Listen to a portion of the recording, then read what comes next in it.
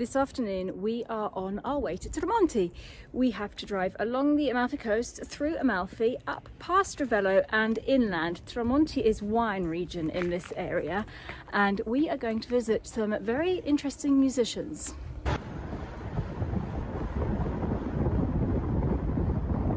Allora, stiamo andando a Tramonti a vedere gli Zampognari. Gli Zampognari sono delle persone che suonano uno strumento che si chiama appunto zampogna. È una cosa, diciamo, prettamente natalizia, quindi vengono giù solo a Natale, vengono giù nel senso che di solito questi sono persone che sono sulle montagne e vengono giù e vengono a suonare nel periodo di Natale. Non so da dove provengono, non so qual è la loro storia, infatti andiamo a Tramonti per scoprirlo.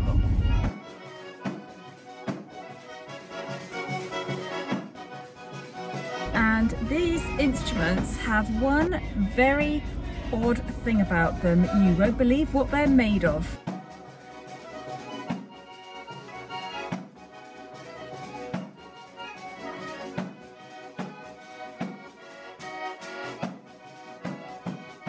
And may I just add that if I said earlier on we were going to be driving up past Ravello, I was wrong, we're not. We came off at Maiori and we're going up that way instead. There's a few different ways to get here.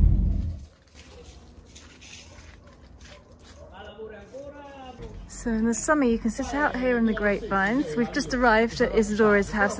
So as soon as we walked in, Isidora said, "I know you, you know me."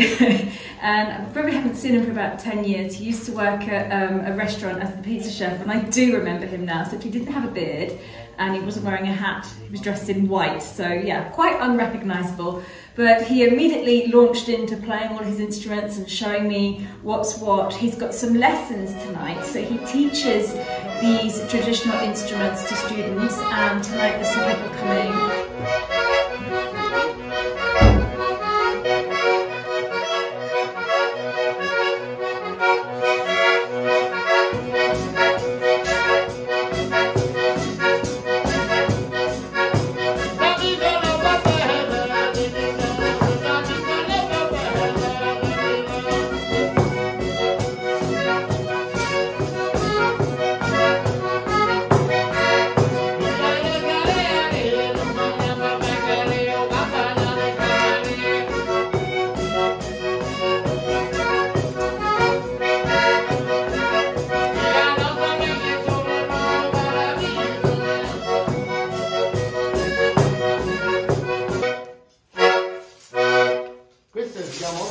Allora, questo si chiama organetto.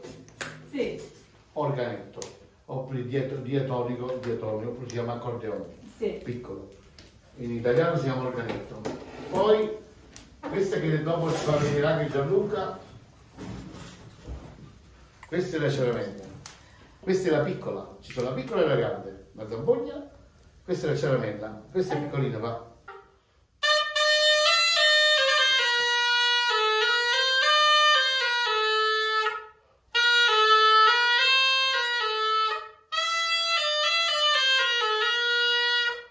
Poi, un'altra cosa che noi facciamo che sa, è questa qua. Suona questi strumenti, gli fa le tamuriate.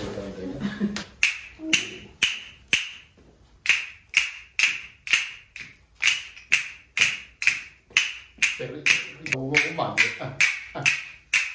E sono così. Se no nada. Questo è spagnolo, non puoi stare a Spagna con i là.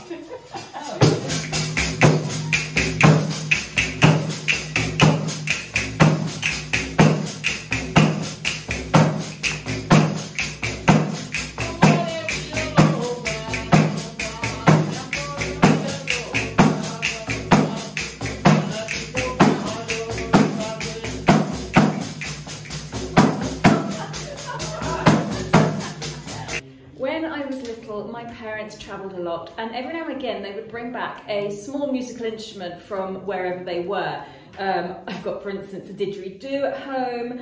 I used to have a pair of castanets. I had Spanish ones and they were painted. And I also had, where's you put it? I actually had one of these at home. Not quite as nice as this one, but I definitely had one, and I reckon it's probably still at my dad's house, so I'll have to see if I can find that. But I reckon I could play this. Who knows? And even now today, we've still got quite a lot of percussion instruments lying around. Some of them are still in England and some of them are at home. So this is all good fun. Ci faccio vino, ci faccio qualche venerdì, cioè stiamo cercando di fare un po' di cose. Questa è la cantina della 300 anni. Mamma mia. È originale. Questo è quello che stavamo parlando con Vincenzo l'altro giorno. Il fatto che quando accendevi il fuoco, vedi? Da qui a qui, lui si doveva abbassare. Si doveva abbassare perché sennò tutti fumo. Ti spiego perché. Now, some of you will know, if you followed me on Instagram for a while, you will know that in the summer I go hunting for the basket man, an old man who used to hand make baskets like these out of these. They're not reeds, they're just, I think they're just like slivers of wood, very finely cut. And there was this man who used to come in the summer and make these baskets, and you could buy them on the roadside from him. Unfortunately, that man is not longer around anymore, and I was desperately on the hunt for somebody who could make these baskets, because one, I wanted to see how it's done, and two, I wanted to buy some baskets. Guess who makes baskets? Guess who made this? I'm going to have to come and learn how to do this. This fascinates me. I just think that would be really relaxing to just weave baskets, don't you? Questo è il secondo o terzo? Cioè il terzo fatto. Non è secondo e il terzo? Bravo subito proprio. È stato trovato negli scavi di Pompei un affresco, un mosaico, sì. 2000 anni fa, quindi 1900, cioè 79 d.C. a Pompei. Esisteva da Bolo, sì. Uguale, con perle e cimbalo, lo stesso mosaico, e c'è stata un'altra raffigurazione di un doppio flauto, un flautino di canna, doppio, quindi 2000 anni fa, già suonavano questi strumenti qua. Impressionante, 2000 anni fa. 2000 anni fa, quindi, la fisarmonica, piccola, questa è la piccolina, ne ho tre, questa è la più piccolina perché questa la tengo quando per fare un camminato con i montagni. Ah, okay. Perché c'è quella che pesa 15, certo, sì. che pesa 15 kg, questa pesa 6 kg, quindi... Questa è la suonata che si fa quando si va a Montevergine. Ragazza che sta verso la casa che sarà molto bene, casa che sarà molto bene.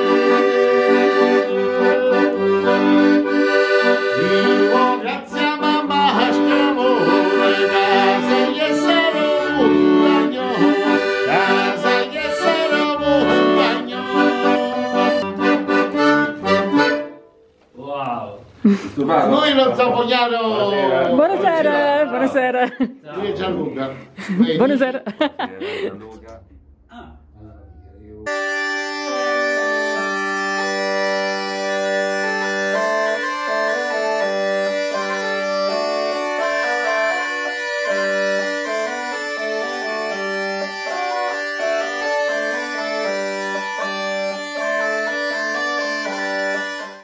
This is Gianluca. Ciao. He's the expert in these fascinating instruments that are made out of goat skin.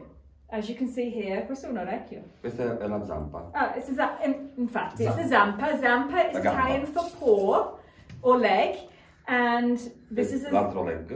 This is the other leg. And Un'altra. and there's another one there. Okay.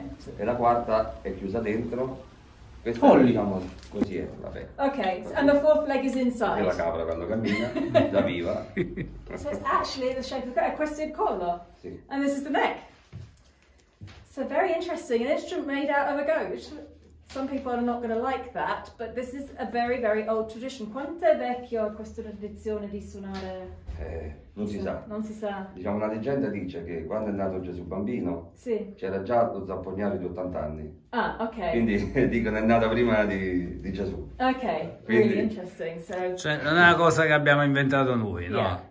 So let's just accept that this is a very ancient tradition, and please don't send me rude comments. If you're a vegetarian. Ok, togliamo quello da mezzo.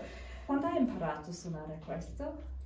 Ma sempre da ragazzo. Dal Sì. tuo padre? Da No, famiglia? no, dalla famiglia, diciamo da paesi vicino, il paese sempre questo del Cilento, quindi ho iniziato prima con quello, diciamo, solista, Sì. tipo clarinetto, Sì. e poi con questa qua. Poi andando appresso così abbiamo suonato, poi abbiamo cominciato le novene di Natale, sotto Natale, che diventa un mestiere, Sì. poi ho cominciato a costruirle. E questo l'hai fatto tu allora? Questa l'ho fatta io, sì. Wow. Wow, bellissima. O nella leggenda il marito, Sì. che è quello che fa il suono Sì. più po', e questo è chiamato la femmina, che quello che fa un suono più acuto. Questi poi sono, questo è tutta la famiglia, questo è il primo figlio. Ok. Interessante. Questo è il più piccolino con il ciucciolo. Tutti stanno dentro la casa Sì. e tutta la famiglia del pastore mangia la capra. Questa è la leggenda, però per dire come si accorda, quindi questa va accordata, prima queste due, poi si apre questo e poi arriva l'ultimo. Quindi adesso se suono farò questo brevemente, in un secondo farò questo movimento, ecco. We're quite high up in the mountains here and we're inland, and I've got to say the temperature is much lower than it is in Positano. This is the first time I felt that it's actually almost winter. I'm not going to say winter yet, but it's not warm anymore. In Positano it's still autumn temperatures and it's warm. You don't really need a coat unless you're outside for a long time, but here my fingers are starting to get cold and I can feel the fresh air. It's quite nice after such a long time. Tranne l'ultimo. No, questo, non questo, no, il minimo è questo qua, così è sol. Ok. Un po' più forte. Andate a chiudere bene. Come i fa? fuochi, Devi chiudere bene? Questo devo chiudere? Eh sì. Non me l'ho detto. Non avevo visto quello. Proviamo da nuovo.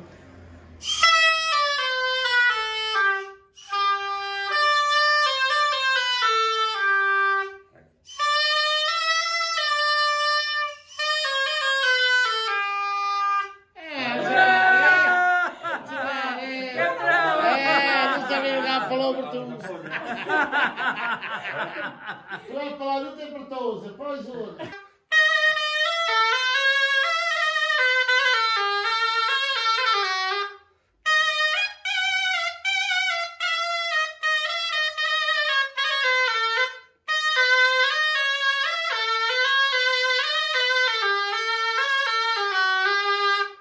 Magari spiega Gianluca, gli zampogniari partono il 29 di novembre e fino all'8 di dicembre fanno la novena dell'Immacolata e vanno in tutte le case, fanno questo giro. La novena significa 9 giorni. Sì. Nelle nostre zone, esistono ogni festa, 9 giorni prima si parte. E in quel caso loro fanno la novena dell'Immacolata e finisce con l'Immacolata.